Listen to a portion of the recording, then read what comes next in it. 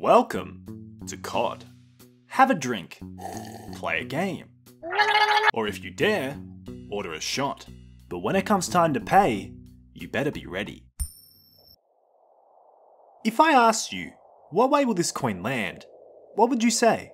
It's a tough question to answer just by looking at the coin, but if you knew all the properties of the coin and the environment it's in, you can make a very accurate prediction. Of course, there are some factors about the coin that are inherently random, but as far as the coin flip is concerned, they have little effect on the outcome. So if true randomness does not play much of a role, then why do coin flips appear that way? Let's have a look at something that's a bit simpler.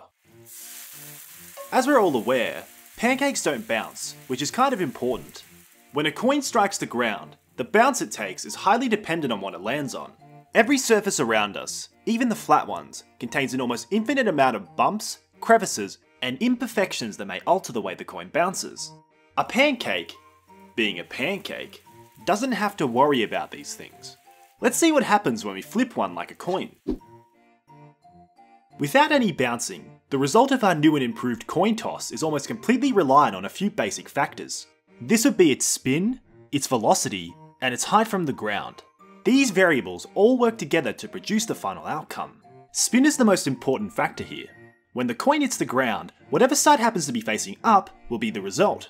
Spin is the only thing that allows the coin to transition between its two outcomes. We can demonstrate this by getting our chef to flip many more pancakes with varying degrees of spin. There's an interesting pattern in the tosses that were just performed here. Here is a graph with the result of each toss displayed with how fast it was spinning. You might think that the results would look random, but as you can see, they are neatly organised into sections. These sections occur because of the coin's shape. When landing on the ground, the coin has an 180-degree cone where it will funnel into a specific result. Unless it lands on its side, in which case, stop feeding your family pancakes. The coin can only come to a stop when it's flat, so a slightly faster coin may rotate more, but gravity will remove the extra rotation when it lands. The inverse applies to slightly slower coins, which will receive extra rotation.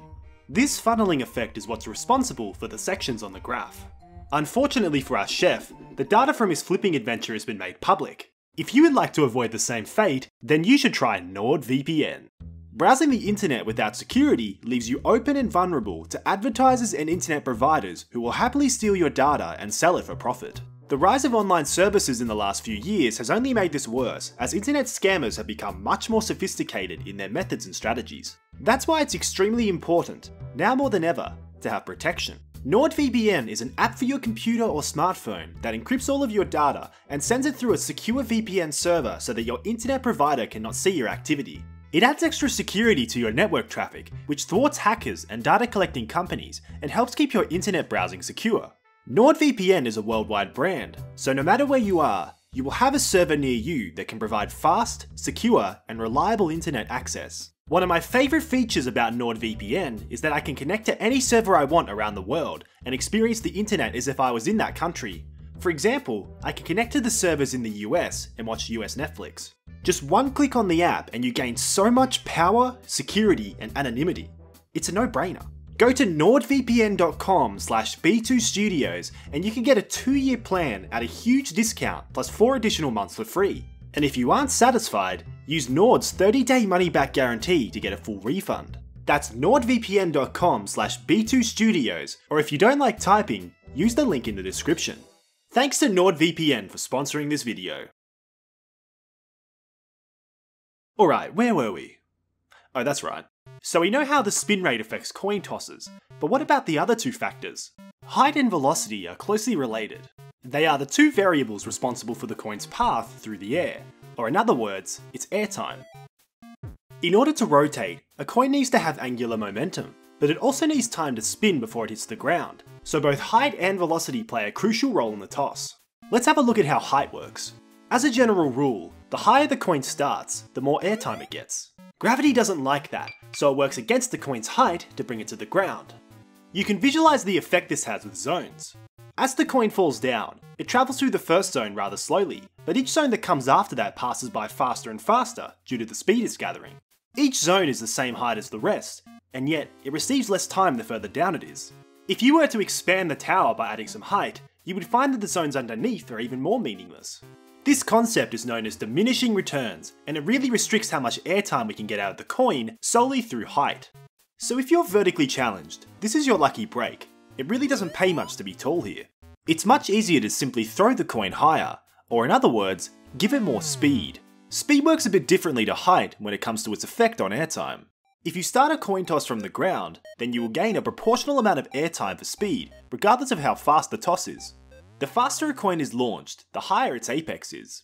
While height may have diminishing returns on airtime, speed actually has increasing growth on height. These two effects cancel each other out, and thus, the amount of airtime gained is proportional to the amount of speed. If we decide to do the coin toss like a normal person, then this is no longer the case.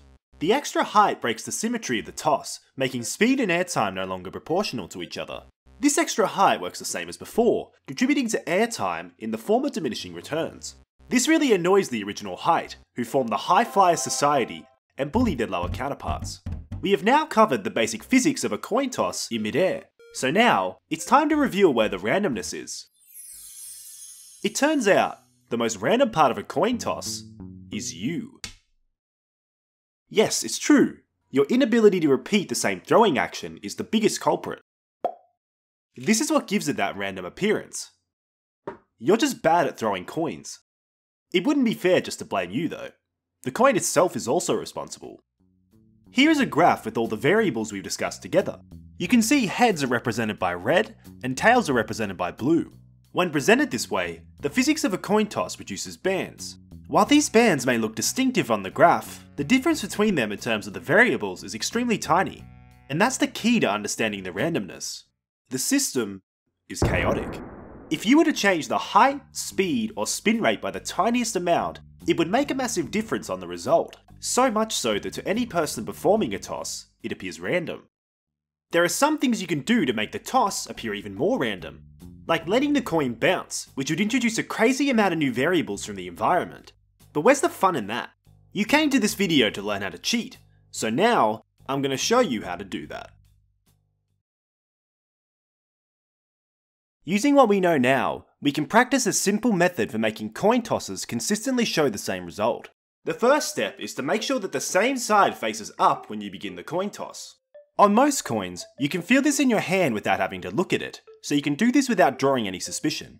Next, think about how long you want the coin to be in the air for, and get used to counting that amount of time out in your head. The result of any coin toss is determined by its spin rate and the amount of time the coin is in the air for. So once you get the spin rate consistent enough, all you have to do is catch it when that amount of time has passed. So if you flick the coin too high, raise your hand, and if you flick it too low, lower your hand. Start with low tosses. As you get better, toss the coin higher and higher. This will increase the difficulty. The faster spin rate will trouble you, as the window of opportunity to get the right result will get smaller. The diminishing returns on height will also affect you, as moving your hand will now make less of a difference on a faster falling coin, but with enough practice, these obstacles can be overcome, and you'll look like you are flipping normally. After 15 minutes of practicing this, I got heads to come up 70% of the time on 80 tosses. Several other people also tried this and managed to get similar results, getting heads around 70% of the time as a group. So there you go. Now you know how to cheat on coin tosses. And it ain't easy, but with enough hard work, you too can get everyone you know to never trust you with a coin again.